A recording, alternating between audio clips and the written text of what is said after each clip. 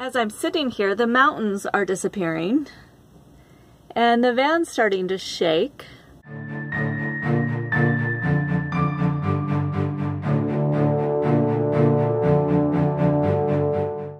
I am boondocked right just south of Joshua Tree National Park today, and I'm just sitting here actually editing videos and doing all that. I'm a little obsessed right now. I keep dreaming about shooting and editing videos, so you're gonna see a lot more from me. As I'm sitting here, the mountains are disappearing and the van's starting to shake. I think what I need to do is probably turn the van into the wind, because this is looking like a really nasty windstorm.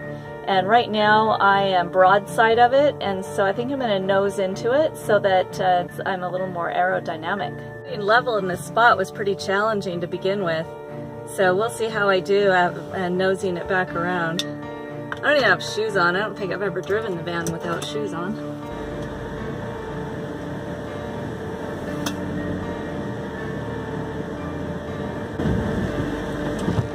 Sound good? Oh, my step. I think my step was still out. Dang it. Alright, it's not the first time I've done that. I'm sure it'll be fine. If not, I'll get another one. Alright, well that feels pretty level. I might have blown out my step. I don't see it anywhere. It's probably flattened somewhere. I think I'll wait for the dust to settle and then try and find it. I decided to go get my stool. You can see where I kind of ran over it. At least this time. So I've lost one of these, but at least this time it broke away like it's supposed to, rather than actually breaking. Got turned around and the mountains are totally disappearing. I'm not exactly level, I'm a little nose up, so I'm gonna have to turn around before I go to bed. The hills behind me have totally disappeared now, though.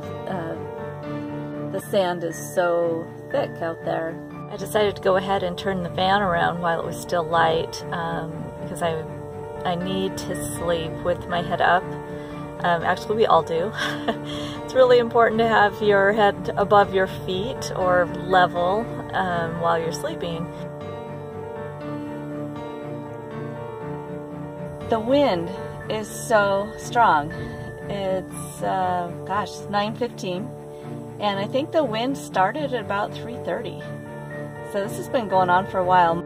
I'm washing my dishes, and it almost feels like I'm on a moving train. The wind is blowing so hard. It's kind of shaking me from side to side, and it's gotten so much worse than it was a few minutes ago that my fruit is actually, it got detached from the wall yesterday, and it's starting to bang against the wall. So it's kind of crazy out here.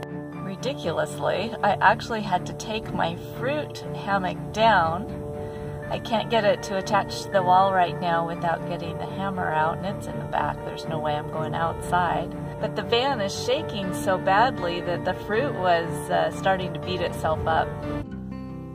Good morning. I made it through the night. The dust storm seems to have passed. Still getting a few gusts, but I think I'm gonna go ahead and go today. This probably isn't the most efficient way to get to Oregon, but I'm gonna head back through Joshua Tree. I might only make it all the way through Joshua Tree today and stay at the north end. There's another BLM camp at the north end. Well, not a camp, another swatch of BLM land that I can camp on for free up there.